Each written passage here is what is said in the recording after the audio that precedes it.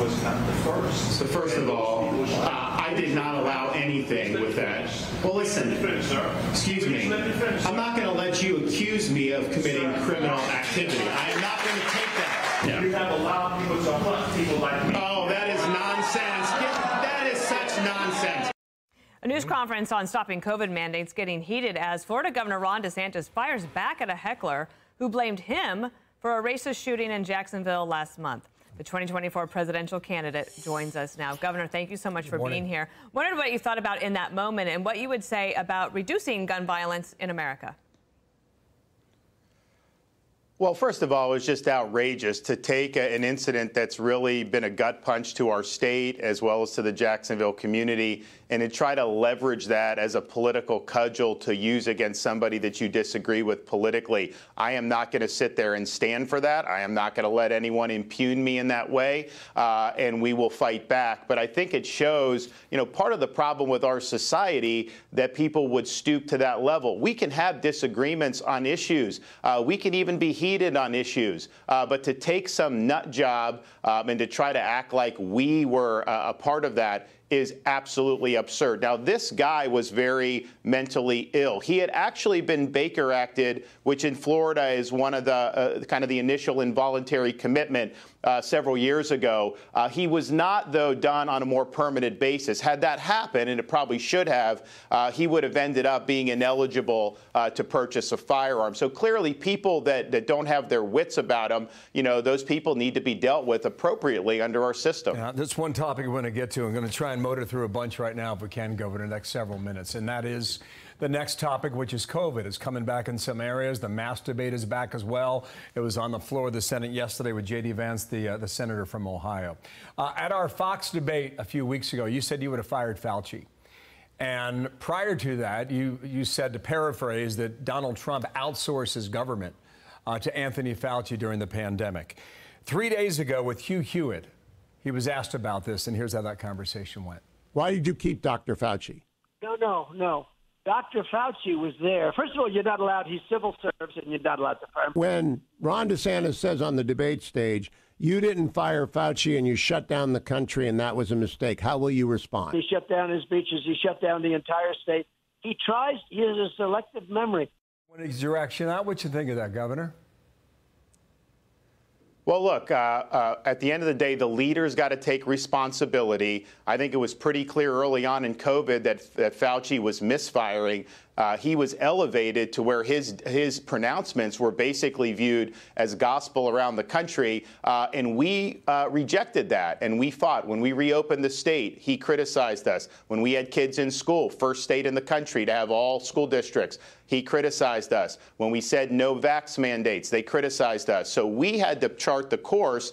And obviously, the results speak for themselves because people flooded into Florida. But I would note, Donald Trump. Yeah, he's making claims that Florida had the third highest death rate in America. He says you shut down Florida. That's total nonsense. He said tight as a drum. Yeah, so vax lines.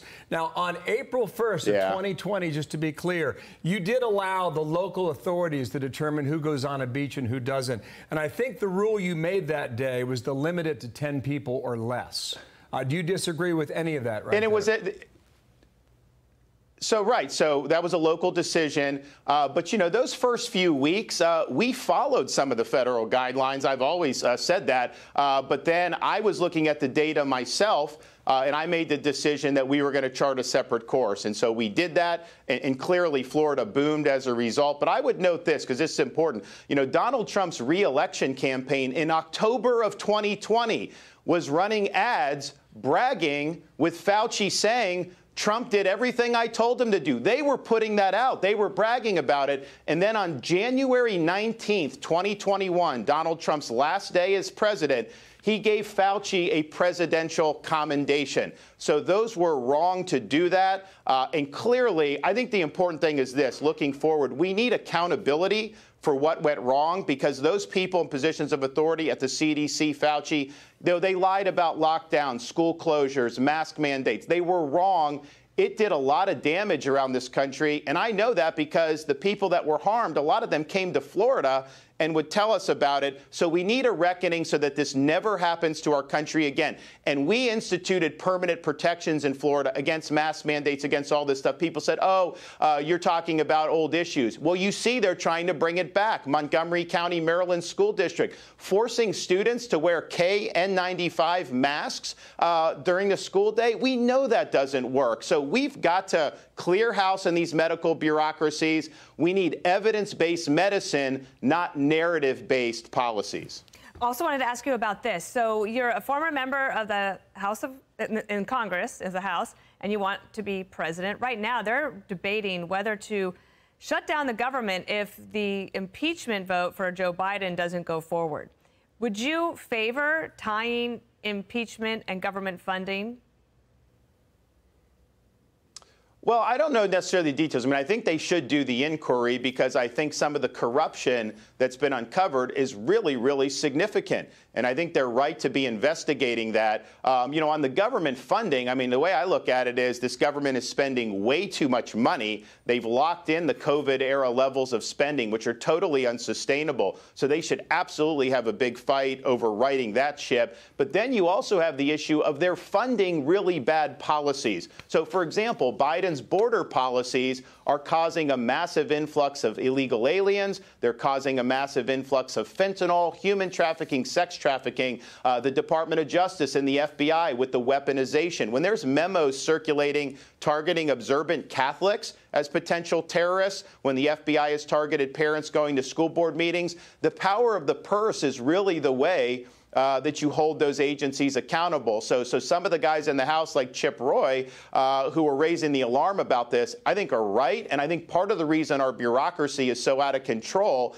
and this deep state is developed is because Congress has not been willing to use the power of the purse to discipline these agencies. Let's talk about Disney. About a month ago on CNBC, you said Disney's going to lose that lawsuit. Well, just yesterday, that lawsuit has been trimmed down, and some would argue significantly, now only applying to free speech against you and what you said about the company. Can you win it? And they're going to lose, and they're obviously going to lose that claim. It's a bogus claim. These were acts of the Florida legislature. They had every right to make sure that Disney's living under the same laws as every other company, paying taxes, following the law. We've got a great business environment in Florida, #1 for new business formations, #1 economy by CNBC. They've rated amongst 50 states. But here's the thing. We are going to stand up for our children in the state of Florida. And it is wrong to try to get things like transgender ideology into the elementary schools. And as a dad of a 6'5" and a 3-year-old, my wife and I are very sensitive about what parents are going through. So that fight ultimately was about the appropriate role of education, parents being involved, and making sure we don't have indoctrination in the schools. And we have been able to deliver for parents in Florida on that. And that is not a partisan issue. That's an issue that independent and Democrat parents agree with. They want the schools focused on the basics. They don't want a second grader told that she can change her gender. Ron DeSantis, thank you for coming on the show today, and we will see you in a couple of weeks at the debate. Thank you, Governor. I'm Steve Ducey. I'm Brian Kilmeade. And I'm Ainsley Earhart. And click here to subscribe to the Fox News YouTube page to catch our hottest interviews and most compelling analysis.